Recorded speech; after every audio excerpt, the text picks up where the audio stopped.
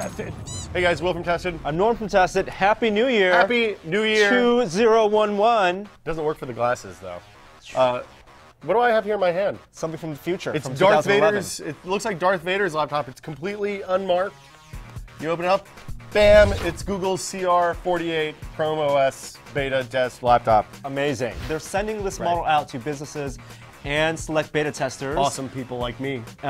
As free laptops. There is a Verizon radio. Yeah, in it here has 100 megabytes a month of free download. for 2 years. Wow, but you can buy a monthly plan or a daily plan for $10 or something. And we don't know what hardware's in. Have they said what hardware's in? It's like a CLB or low-powered Intel CPU. Probably, yeah, right? I mean, more powerful than your typical netbook, but not like as powerful as a MacBook Air. Yeah. Let's pull up the table and talk about this a minute. All right, I want to see what you can and cannot do with it. Boot this up. Bam! That was less than 2 seconds. And it's already connected to the internet. So and that was in sleep mode. That was in sleep mode. That was the first thing I wanted to know. It boots faster. It boots faster than like normal PC does when you're in not sleep mode as well. But I mean, most of the time you're just closing the lid, opening the lid. It's sleeping. Because there's nothing here. It's just a browser. It's a browser with some RAM and a little bit of SSD. Can you minimize this window? No, I cannot. What? This is the window. This is the whole world. So you can't even have a wallpaper? No, there's no wallpaper. Oh, Maybe you can change this, but why do you need wallpaper? Battle stations? Okay. So here's the first thing you see. You can go to the normal, the browser window and just go to, like google.com or whatever. Not in the browser right now. Or alternately, you have a whole boatload of apps. So some of these apps are just shortcuts. Some of them are very clearly some shortcuts. are actual apps. Let's show an actual app. So this is a shortcut to Gmail. Gmail. I'm not going to show that. You have new tab. New tab. Let's see. Actual app. How about TweetDeck? Okay.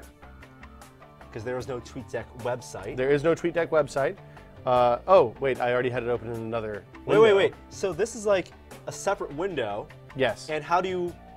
I'm going to make it full screen. Tab. Oh, look, we're full screen. So this is a separate window. There's a button on the keyboard where like F5 or F6 would normally be. And you mash that and it switches back and forth between the two windows. Now, you can make the windows full screen like this, just like you can in the browser. And basically, this is a full screen app. This is TweetDeck, just like on my desktop. Here's things that are full, people are responding, you can add new columns. It doesn't actually pull in TweetDeck the columns from, your other TweetDeck installations yet, but apparently that's something that's coming. But if you open a new tab, again, you can open Here's more stuff. So, you can go to Pandora or whatever. Most of these are shortcuts to websites, basically. Like Pandora. Like Pandora. I'm going to give you a list of things that I want to see if this laptop can do. This miracle laptop. And we'll see if they can actually do these things. Can you watch internet video? Yes. Something simple. Yes. Do you want to go to like YouTube? Hulu. I know it's going to work with YouTube.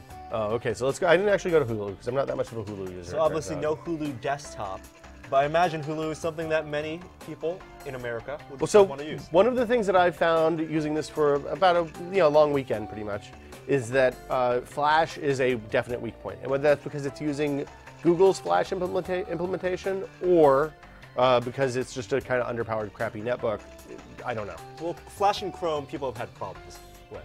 It's not, Flash and everything. Sure. Flash and Firefox used to be the Flash and Chrome. But Hulu works. Can you do full screen? I don't know. Let's see. So let's watch an ad. Ooh, I'm going to full screen. Is this full screen? That's the full screen button. Bam. Hey, full screen works. Sweet. Well, let's see. The frame rate could be like 15 frames a second. Yeah, this is very low frame rate. Yeah, this is not an awesome experience. So, I mean, this is from my experience more of a work computer than a play computer. Google Docs, that kind of stuff works great. Oh, look, Match.com. All right, that's my next question. Okay. So, documents. Can you edit documents with more than just Google Docs? Yeah, I used Office Live and all that stuff. I don't want to do that because you have to sign into it every time, and I don't want to type my password in on camera. But yeah, the Office Live stuff worked. You can't use Word or OpenOffice or something like that. So if you it has type to a be document website and you want to save it, can you save it onto like a flash stick or something like this? Or a local storage? Yeah, so the way that works is you just go to Google Docs just like normal. I'm going to be signed in here. I'm killing Desperate Housewives in the background. And so here we go. Logitech G9X. This is one of my favorite things. Okay. All right, so you plugged in a USB key, and key. you can save this file. Download as. Let's save it as a PDF. PDF. That seems awfully complicated. And yes, I'm going to allow the download. And so it doesn't download locally? There's no, I mean, there's a hard drive in this laptop. There is a hard drive. This is saved locally, and then you can save it as. I'm going to save this file, and I'm going to save it as blah blah blah, and then I don't know exactly where it goes. This is the. Theoretically, it's on this thumb drive, seems not very user-friendly. Can you edit a podcast? No, you could never edit podcast. I mean, edit video. If there was some sort of web-based video editor, yes, you could. You can do some photo editing, though. I played with Picnic a little bit, and while I'm not going to show it here because it's kind of involved, you can do basic crops and video, photo edits, lightening, darkening, clipping, stuff like that. And this is just the website. Again, this is just a bookmark to the website Picnic, which is an online. How about Picasa? Picasa, Google makes it. It's a standalone app. Is it an app here? So the version of Picasa that you're using here is basically just the website. This is picasaweb.google.com.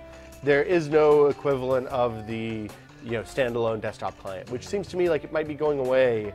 Although there's a lot of nice stuff you can do on the desktop side. I like the desktop client. What about can you do like Dropbox? Can you open files from Dropbox? Yeah, you can go to Dropbox. I don't know. I didn't actually try that, so that's a good question. I guess it's probably just the website. I'd say it's going to work just like the other thing. So I mean, basically, this is kind of like a GIMP.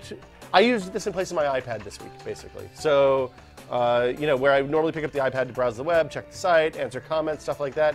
The things you trade are the lots and lots of Apple apps for a keyboard, which is, I mean, I think a pretty fair trade. Battery life seems really good. It's not 10 hours, but I think I charged it once from Thursday to today, using it probably an hour or two a day at the outside. So it's pretty good. I was able to do light photo crops and stuff like that and post stories with it. So there you go. Cr-48. Let's go back to the bricks. Back to the bricks. So chiclet keyboard, I mean, it's not something you can buy. So it's a little bit hard for us to talk about and recommend. We're not going to do a full review, but I'll keep writing up about impressions of using and stuff like that. We'll expect to see real retail Google Chrome laptops like this year. This year, yeah. 2011. $400. I think starting at $250 and going up to maybe $250. Pocket change. Test it on Will.